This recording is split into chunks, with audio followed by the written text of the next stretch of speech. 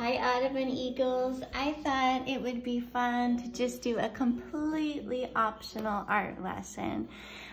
So you do not need to do this, but if you want to kind of try something new, go for it. And what you're going to need for it is you're going to need a leaf. And guys, try to find a leaf that hasn't gotten crunchy and dry yet. And you're going to need either a rag or a sponge, it's up to you. And you're going to need a bowl of water. And you will need some markers, okay? So I picked warm colors because that's what the leaves turn in the fall, but you can do whatever color leaves you want. So the first step is to move everything aside and just grab your leaves, or your leaf, and your markers. And guys, you can color it however you want, but you need to make sure you're coloring it on the veiny side. So see, this is more smooth. Color it on that veiny side, okay? And put lots of marker everywhere. So just color however you want to do it.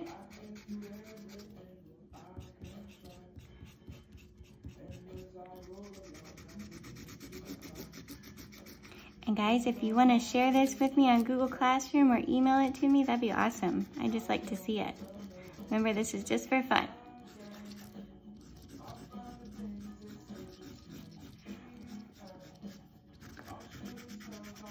Okay, and let's do some orange. Oh no, my leaf ripped. I was coloring too hard, wasn't I? I think that'll be just fine. So if it happens to you, it is okay.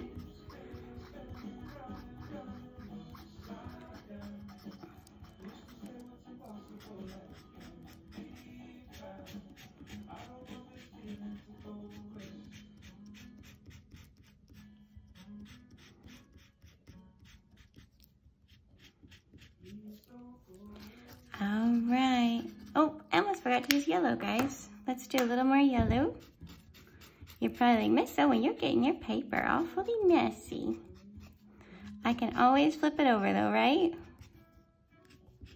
Use the other side for the printing. I want to color those veins, make sure I got a lot of marker on there. Maybe even this one too. Okay. I think I got it pretty good, guys. And then, just so I have a neat print, I am going to flip the paper over.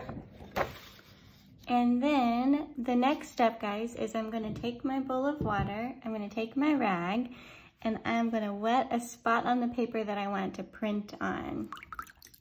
And guys, you don't want it to be soaking wet because then the marker is going to just kind of spread out and look kind of messy.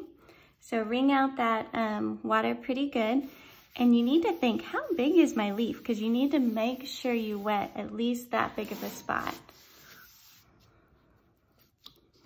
Okay, and so what I'm gonna do is I'm gonna press my leaf marker side down right where I wet that paper.